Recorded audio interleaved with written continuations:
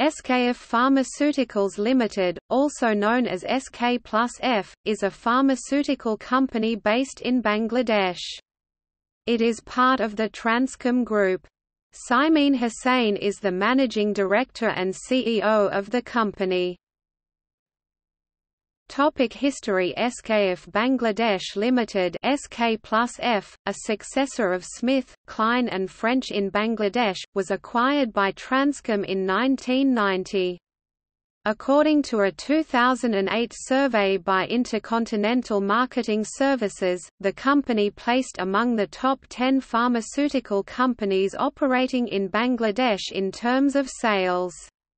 As of 2015, it exported its products to 21 countries across 4 continents, and had annual sales surpassing $128 million.